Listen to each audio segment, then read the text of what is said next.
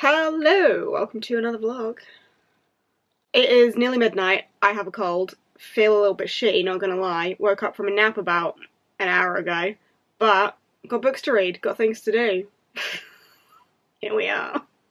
It is the goldenrod gym for my Pokemon readathon that I do on Patreon, if you didn't know.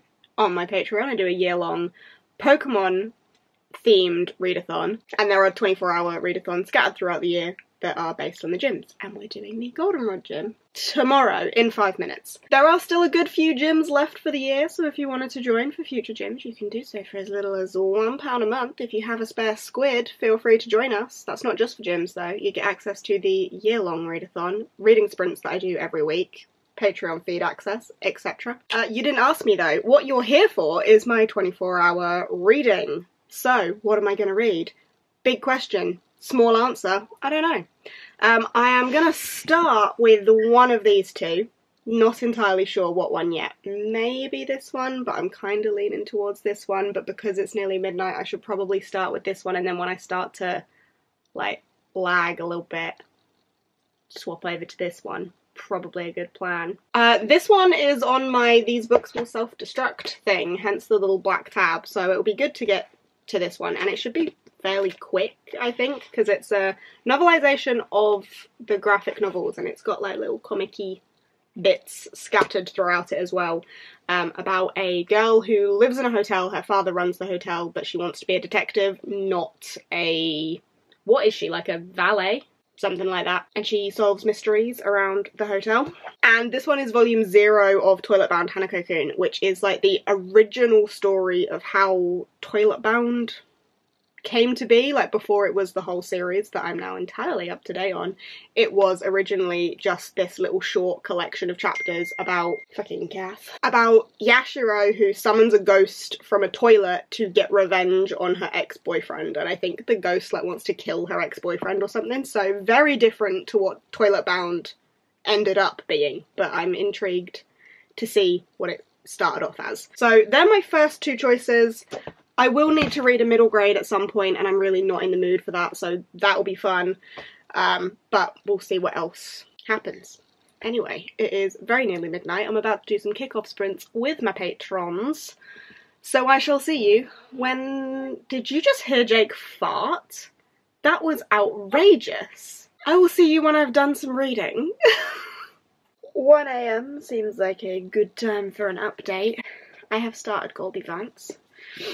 I am up to chapter 6, which is page 75, so 75 pages in the first hour is not too bad. I will be honest with you, I am not too sure of the writing style so far. It's like it's like stream of consciousness from Goldie's point of view, and Goldie is incredibly scatterbrained, like her thoughts are just all over the place whether they are relevant or not, so the writing therefore is a little bit chaotic and all over the place, but it is very like true to character, so I get that. But yeah, just not entirely sure about that. But she's a likeable character, she is in the comics. It's not a bad story so far, I'm liking the story, very typical Goldie Vance. Just yeah, the writing is a little bit but it is proving to be quick, so let's keep going. 2 AM, time for another small update. I am over halfway through this. I'm on page 147. Lots of mermaids. The writing style is still a little bit irritating with like the running monologue almost of Goldie's thoughts. But we're like, the mystery is happening. I am getting sleepy, which is bad. It is progressing, and I am very hopeful that I will finish this before I go to sleep. That's my plan. Good God, I look tired. Alas, continuing. 3 AM update. I have 40 pages left of this book, so I'm gonna take it to bed with me and finish it. My cold has thickened in the last half an hour, and I now feel a bit more unwell than I did. My head hurts, like my nose hurts all up round to my eye and up into my temples. I did not opt to have a cold on the day that I was doing a 24-hour readathon. Not ideal. But yeah, I'm gonna go get myself some water, take some cold and flu tablets, and finish the last 40 pages of this in bed. I will not update you again until the morning, but I can tell you how it's gonna end. Well, not how it's gonna end, but how I feel about how it's gonna end. Because they're now at the point where they're like solving the mystery, and she's just had the big revelation about whose fault it was. Entirely predictable, knew that it was going to be that person before anything had even been stolen, and I haven't been enjoying the writing style. My intrigue hasn't been incredibly high, like I just haven't been hooked. It's just been a quick read, but I'm glad to have read it because it was on my self-destruct list, so there's that. But I'm eager to read something a little bit more exciting tomorrow, so yeah. But I'm going to go and finish it off in bed and put myself to sleep because I need to sleep some of this headache off because it hurts. Alright, I shall see you after some sleep in the morning for more reading. Yes. Ooh, you nearly fell. Good morning.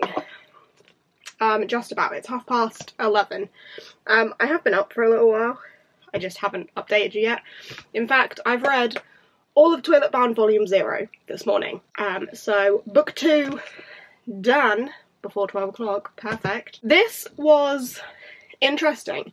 Half of it was what I knew it was going to be, the Volume 0 of Toilet Bound being the origin of the story where Yashiro wanted to get revenge on her ex-boyfriend and curse him to death, and it was just that, like, short that the rest of Toilet Bound is based on. The other half, which I realise it does actually say on the back, is the author Jadeyraereads' debut work, My Dear Living Dead, which is a short story about necromancers killing off the living dead, but they're able to select one living dead as their, like, life partner. So in this world, necromancers have their abilities appear at a young age and then they're taken away from their families and taken to, like, be owned by the church to perform their duties as a necromancer. And when they reach a certain age, they get to select a body to become their, like, partnered living dead, so a living dead working with them to kill the other living dead, and they become, like, soul-bound. Interesting. Completely different. Not really into zombie stories, not gonna lie, but the main character in that was a little bit messed up, so fascinating. Anyway, I've read it. It is done. We are moving on. Now, I have Starfell as an option, but I have the audiobook for this, and I'm thinking I might wait until a little bit later in the day to do an audiobook because I'm still very much in the mood for physical reading. So I was having a look through the prompts for myself, and one of them is to read a sequel, and I was looking around thinking, oh, have I got any sequels that are, like, shouting out to me right now that aren't enormous, because I have a lot of gigantic sequels that are shouting out to me right now. This is a sequel, and it is a middle grade, so it fills 2 of those prompts, but it's an audiobook, and I don't want an audiobook right now.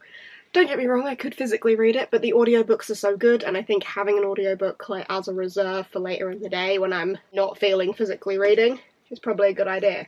So I'm going to temporarily pop that to one side for later, because a sequel that I have been eyeing up is this one, Witch Week by Diana Wynne Jones. This is book 3 in the Crestomancy series. I have actually started it. I'm on page 64 already, so I've already started it. This is what I'm going to be reading. These read fairly quickly, but already this one is very different to the other Crestomancy books. In fact, each of them are quite different. So in the first one, oh god, it's been so long since I read the first one, can I even remember? Oh yeah, it's about Gwendolyn. The first one's about Gwendolyn wanting to be a witch, and when things don't quite go her way. Like, she's a real brat of a witch, but she's a very powerful magician, and things... yeah, I remember now. Weird.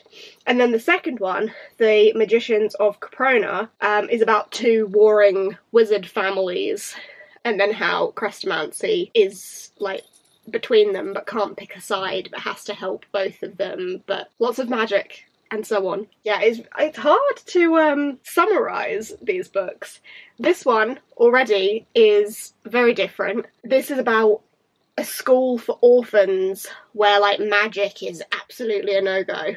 They find out that someone is a witch, but witchcraft is entirely forbidden, so it's like working out who is the witch. And Chrestomanci is probably going to arrive at some point to discover who the witch is. But yeah, already very different. I'm not enjoying this one so far as much as I did the other two, but I'm still very early in. So I'm going to continue with this, which wasn't what I anticipated myself reading today, but it's what I've gravitated towards, so I'm just going to go with it. Also, hello Matchy Matchy? Matchy Matchy. Oh, hello. I feel like I need to move, because I've been in this position, in this chair, for every clip. But I promise you, I have been out to a shop. I did go to bed last night. I just have been sitting here to do all my reading, and I'm quite comfortable. My cold is really stuffing up my nose right now, though, so... Oh. I wanted to give you a bit of an update on Witch Week. I'm over 100 pages in now. I'm on chapter 7, page 112. And I'm not gonna lie, I don't know if this was a wise choice on my part, because I'm a little bit bored. It's about this school. Someone at the school is a witch. I know who it is. The characters, other than the one who is a witch, don't know who it is. And this kid is accidentally doing witchy things and, like, trying to not get caught. Like, they don't want to be a witch. Before they knew they were a witch, they were totally on board with the burn the witches sort of thing. But now they know they are a witch. They are accidentally doing witchy things and trying to force themselves to not do witchy things. But it's just a bit boring. Like, it's this school setting, and most of the boys in this school are just bullies, and they are beating up the teacher's son who goes to the school, and I don't know, I'm just not enjoying it. And as I am now, like, 100 pages in, I am debating my choices. But Chrestomanci hasn't arrived, and I feel like it will be so much more exciting when Chrestomanci is there, so I kind of feel like I should push on, but I'm also really bored with it, so I don't know how I really feel. I'm gonna keep going, I think, because, like, I've read 100 pages, and in a 24-hour readathon, I don't want to be DNFing a book that I've just spent time getting 100 pages into. It's half one now, so I feel like I should carry on, but I'm just not feeling it. I want to get to the next one in it, which is The Lives of Christopher Chant, because that one looks a lot more exciting to me. Like, a lot more exciting. But no! I'm stuck with this and these annoying kids in this annoying school. So that's how I'm feeling about that. Maybe I could pause and read something else for a little bit and come back to it later. Regretting my choices. I wish this one was as fun as the other ones were. Hello. I don't know if you can even see me because of the sun, but I have moved out into the garden.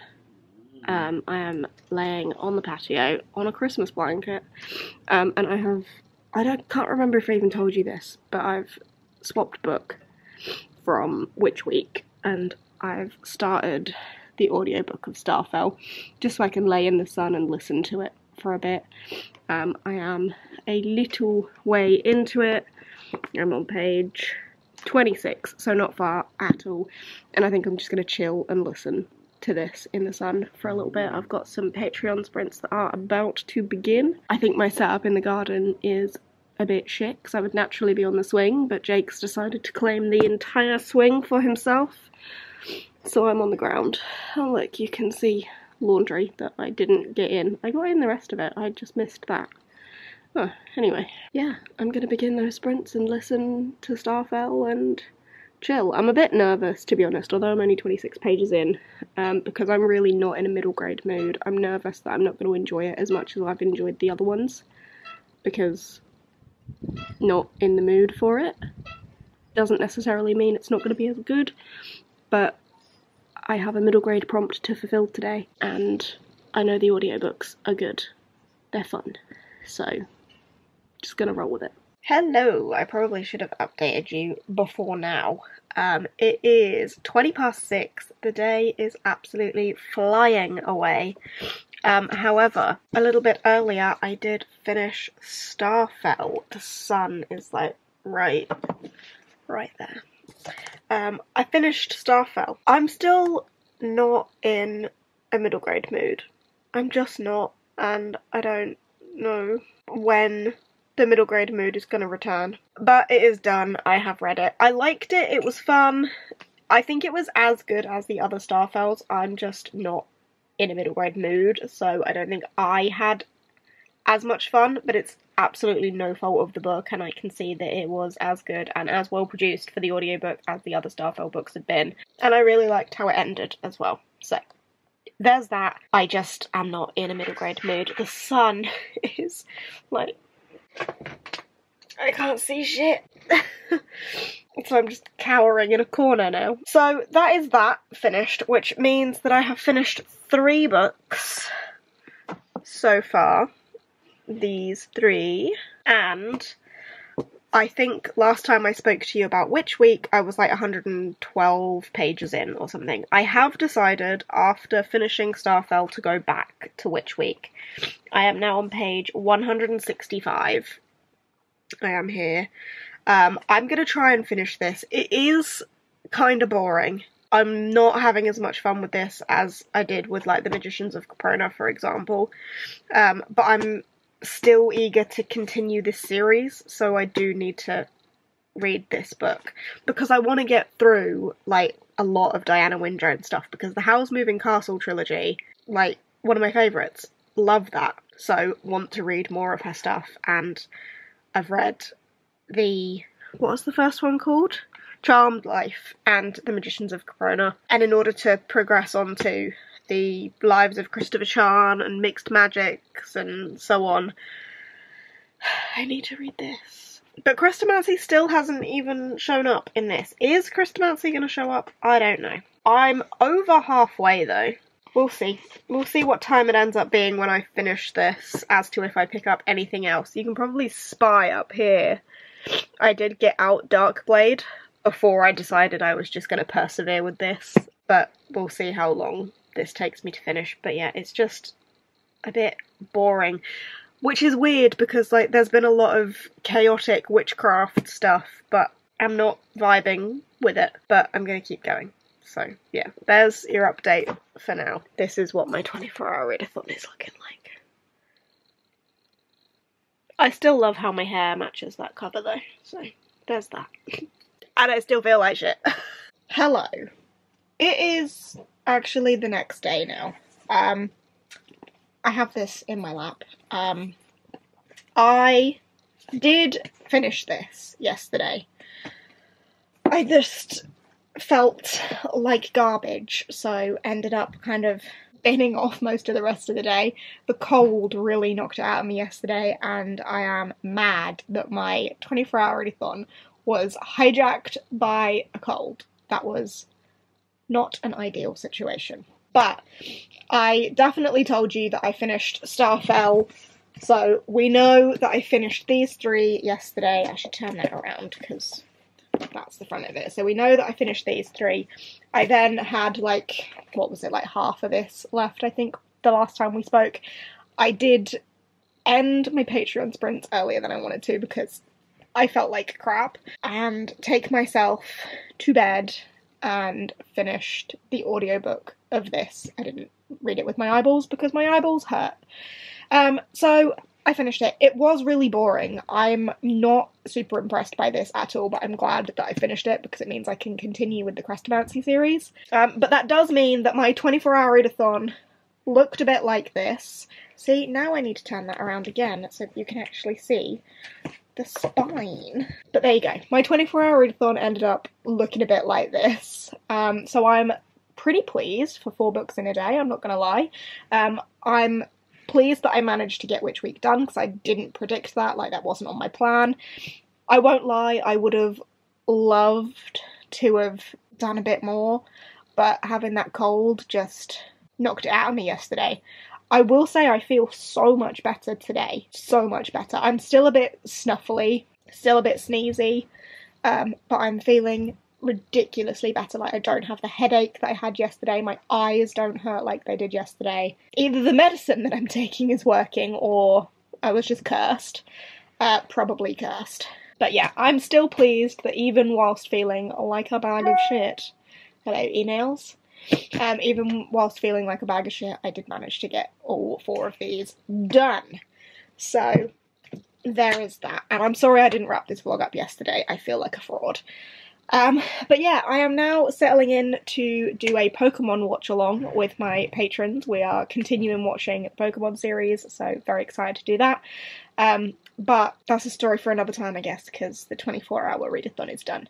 So I'm going to wrap this vlog up. Thank you ever so much for watching. I hope you have enjoyed. If you have, give us a thumbs up, chat to me down below. If you want to participate in the next 24-hour readathon that I do with my patrons, the link to my Patreon is down below. You can join for £1 a month, just a squid. No pressure though, because, you know, cost of living. But yeah, I hope you have enjoyed. I hope you're having a good day. Hope you're having a good reading month so far. And I will see you in whatever comes next. Bye.